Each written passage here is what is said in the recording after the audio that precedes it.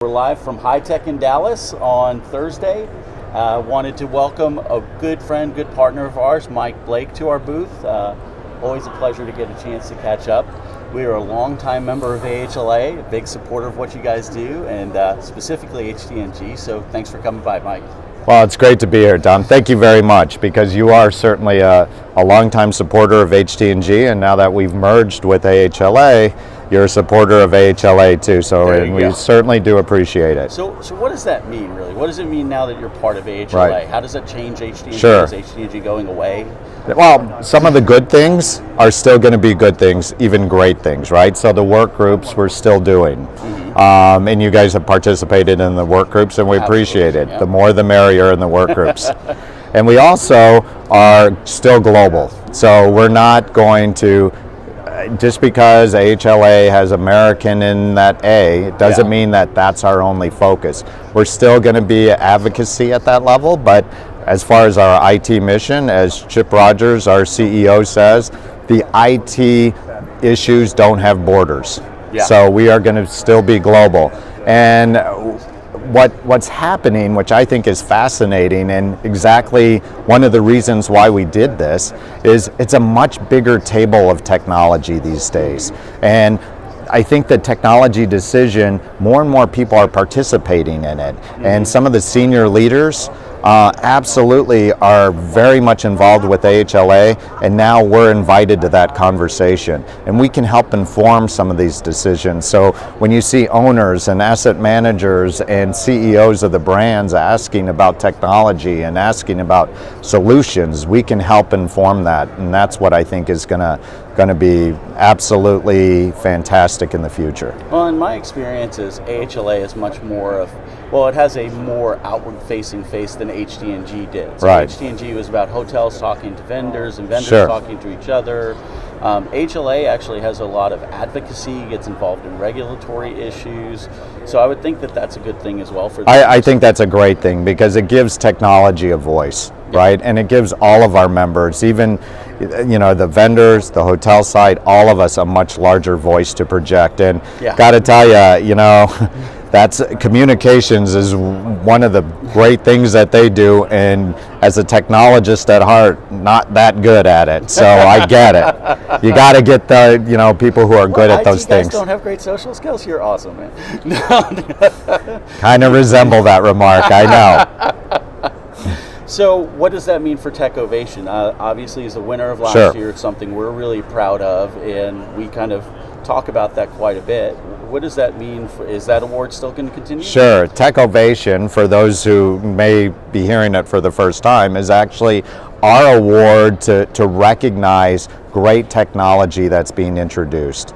And every year, we try to recognize folks in that vein. And last year, little funky year, right? So the process was not, where it was or where we want it to be, but you still had a lot of interactions.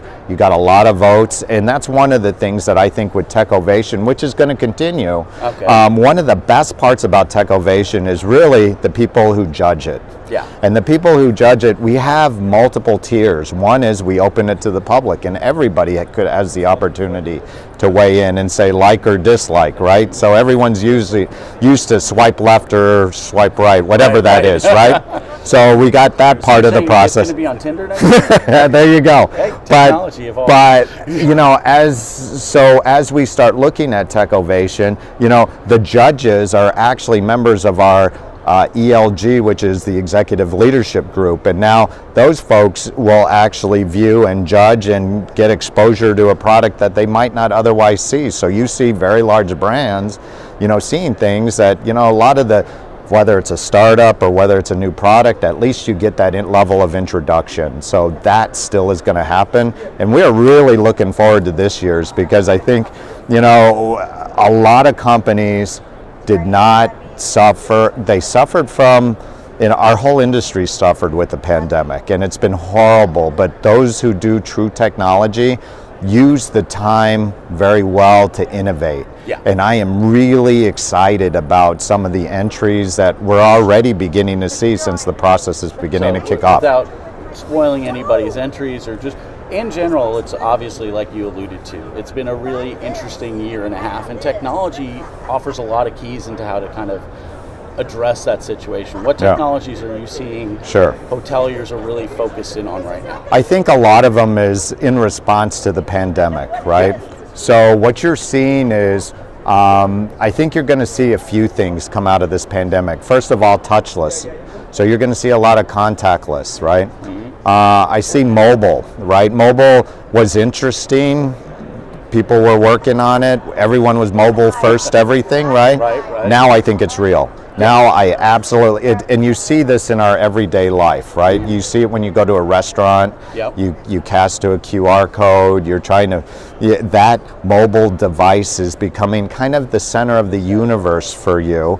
And I see, you know, better and better tools and technologies that are taking advantage of that, right? And having people, you know, they're used to working that way, they want to work that way. And then the third thing I see is all around, kind of, once again, that being at home experience, right? Remember when everyone was all involved with Tiger King and getting, you know, everyone has a Netflix, Hulu, Disney Plus, all these streaming things. You know, people are expecting that they see it at home, they want to also use it on the road. Absolutely. So, so call it casting, call it however you want to get that signal, that subscription. You know, you want to view your own content. Absolutely. So that is absolutely, you know, as we come out of the pandemic, something that's going to be front and center for everybody. Excellent. Well, Mike, it's been great to connect with you. It's been great to connect with everybody here at the show this week. It's nice to see people live face to face. It's interesting to wear pants for 4 days in a row, but it's been a pleasure. Thank you very much. Thank you very much, Tom. Absolutely. Thanks. Take care, everyone.